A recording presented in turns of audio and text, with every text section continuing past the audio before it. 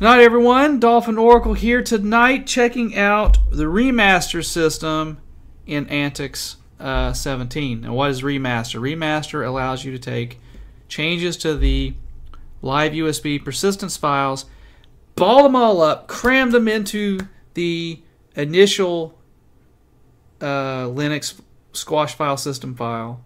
That's the compressed file system file.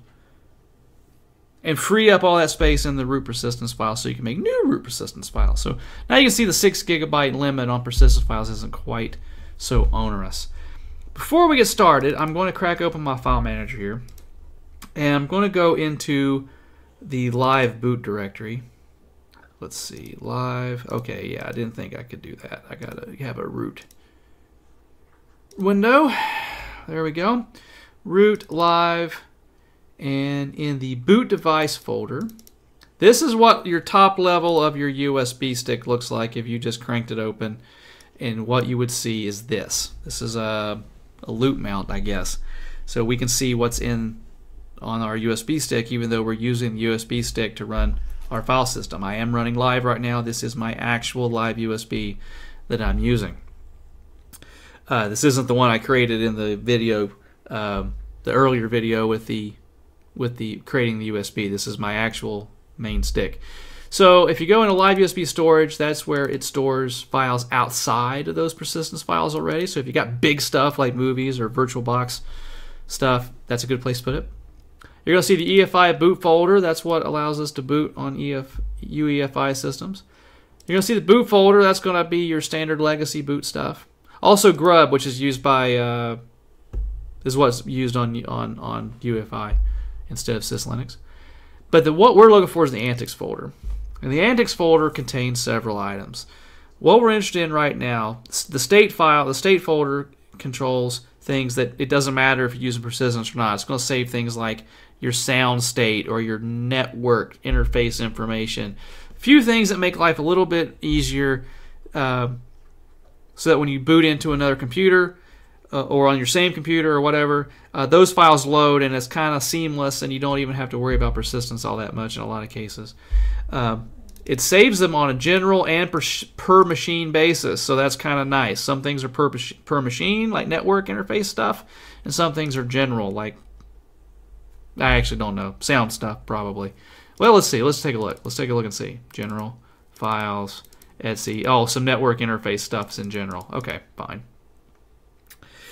So, but that's not what we're interested in right now. What we're interested in right now is looking at rootfs. That is the root persistence file system. You can see mine's 5.9 gigabytes. I use the 6 GB option available in Live USB Maker. You can see homefs 3.9. I took the default 4 GB option in Live USB Maker. But this file is the file you get if you just make a system. And you can see that mine is over a gig. The Linux FS system is over a gig. In fact, I have the VirtualBox running with the file system.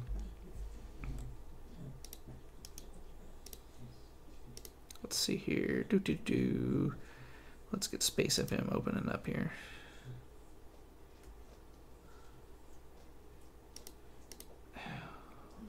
This thing's crashed somehow.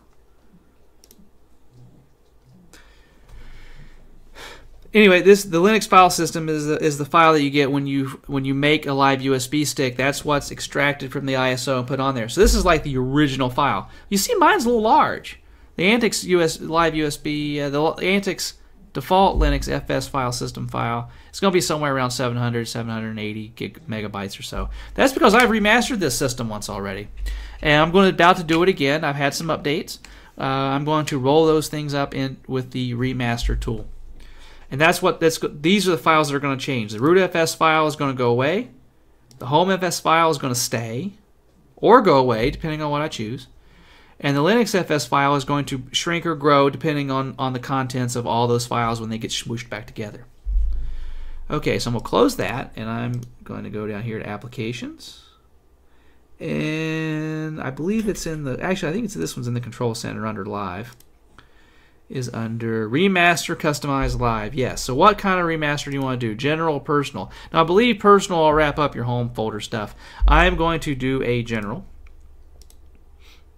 Do I want to save files under /home in the new remaster? No, I don't want to, but you could.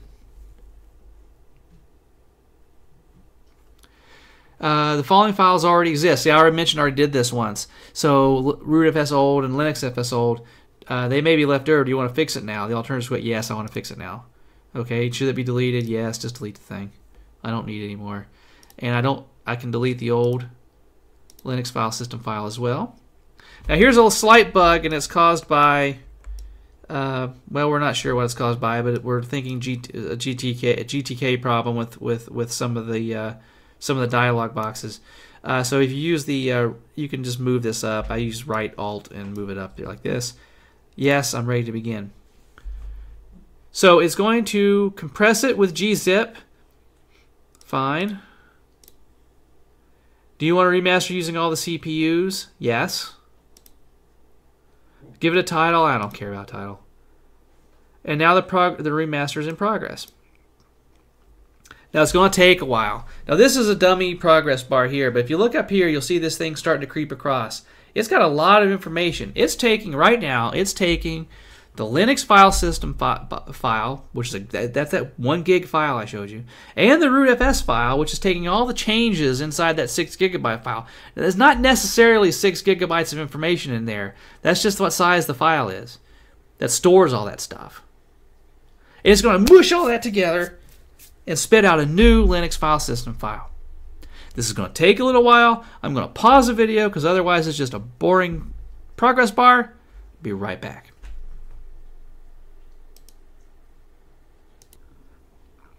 Okay, so there we go. On the USB system, it took about 3 minutes there to run.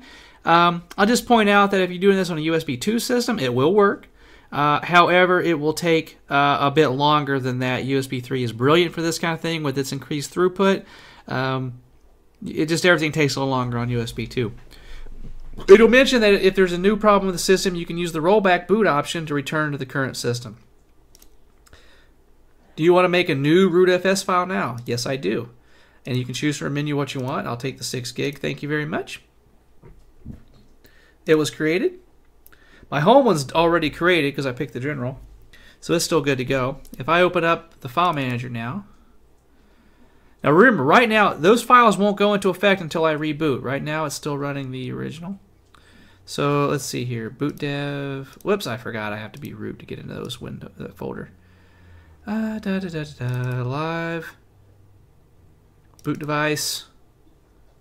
AntiX. And you can see there are now new.